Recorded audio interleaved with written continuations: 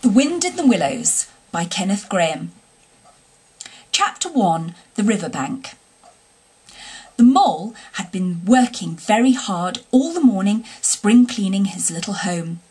First with brooms, then with dusters, then on ladders and steps and chairs, with a brush and a pail of whitewash, till he had dust in his throat and eyes, and splashes of whitewash all over his black fur, and an aching back and weary arms. Spring was moving in the air above and in the earth below and around him, penetrating even his dark and lowly little house with its spirit of divine discontent and longing. It was small wonder then that he suddenly flung down his brush on the floor, said "Bother!" and "Oh, blow!" and also "Hang spring cleaning!" and bolted out of the house without even waiting to put on his coat. Something up above was calling him imperiously, and he made for the steep little tunnel, which answered in his case to the gravelled carriage drive owned by the animals whose residences are nearer to the sun and air. So he scraped and he scratched and scrabbled and scrooged, then he scrooged again and scrabbled and scratched and scraped, working busily with his little paws and muttering to himself, "Up we go, up we go," till at last, pop! His snout came out into the sunlight, and he found himself rolling in the warm grass of a great meadow. "This is fine," he said to himself. "This is better than whitewashing." The sunshine struck on his hot fur, soft breezes caressed his heated brow, and after the seclusion of the cellarage he had lived in so long, the carol of happy birds fell on his dulled hearing almost like a shout. Jumping off all his 4 legs at once in the joy of living and the delight of spring without its cleaning, he pursued his way across the meadow till he reached the hedge on the further side. "Hold up," said an elderly rabbit at the gap. "Sixpence for the privilege of passing by the private road." He was bowled over in an instant by the impatient and contemptuous mole, who trotted along the side of the hedge, chaffing the other rabbits as they peeped hurriedly from their holes to see what the row was about. "Onion sauce, he remarked jeeringly, and was gone before they could think of a thoroughly satisfactory reply. Then they all started grumbling at each other. "How stupid you are! Why didn't you tell him? Well, why didn't you say? You might have reminded him." And so on in the usual way, but of course it was then much too late, as is always the case. It all seemed too good to be true. Hither and thither through the meadows he rambled busily, along the hedgerows, across the copses, finding everywhere birds building, flowers budding, leaves thrusting, everything happy and progressive and occupied.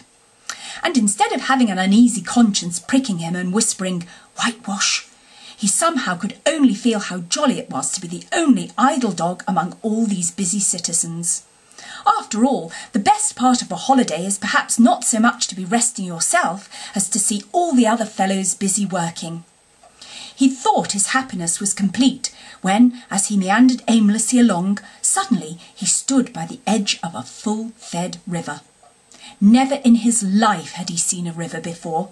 This sleek, sinuous, full-bodied animal, chasing and chuckling, gripping things with a gurgle, and leaving them with a laugh to fling itself on playmates that shook themselves free and were caught and held again.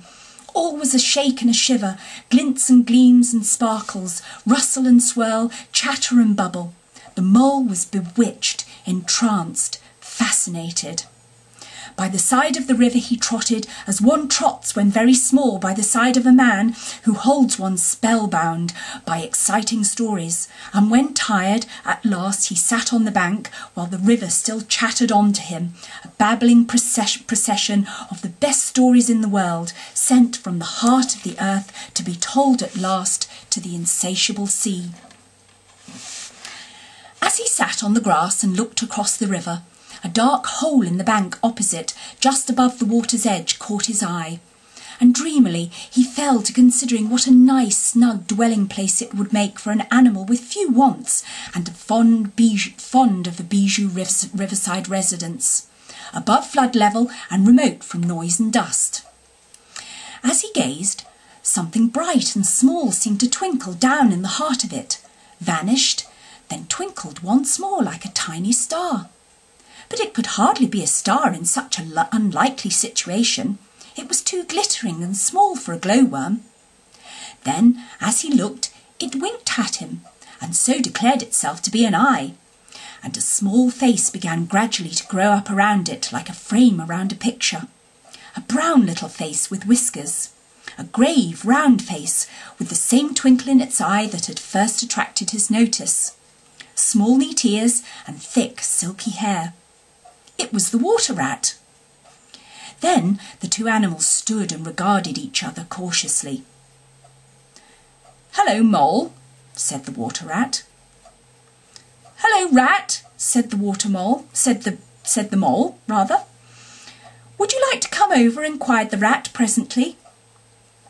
"Oh, it's all very well to talk," said the mole rather pettishly, he being new to a river and riverside life and its ways. The rat said nothing, but stooped and unfastened a rope and hauled on it, then lightly stepped into a little boat which the mole had not observed. It was painted blue outside and white within, and was just the size for two animals. And the mole's whole heart went out to it at once, even though he did not fully understand its uses. The rat sculled smartly across and made fast. Then he held up his forepaw as the mole stepped gingerly down. "Lean on that," he said. "Now then, step lively." And the mole, to his surprise and rapture, found himself actually seated in the stern of a real boat. "This has been a wonderful day," said he, as the rat shoved off and took to the sculls again. "Do you know, I've never been in a boat before in all my life." "What?" cried the rat, open-mouthed. "Never been in a... You never... Well, what have you been doing then?" "Is it so nice as all that?" asked the mole shyly, though he was quite prepared to believe it as he leant back in his seat and surveyed the cushions, the oars, the rowlocks and all the fascinating fittings, and felt the boat sway slightly under him. "Nice? It's the only thing," said the water rat solemnly as he leant forward for his stroke. "Believe me, my young friend, there is nothing, absolutely nothing, half so much worth doing as simply messing about in boats. Simply messing," he went on dreamily, "messing about in boats. Messing." Look ahead, Rat!" cried the mole suddenly. It was too late. The boat struck the bank full tilt. The dreamer, the joyous oarsman, lay on his back at the bottom of the boat, his heels in the air. "About in boats, or with boats," the rat went on composedly, picking himself up with a pleasant laugh.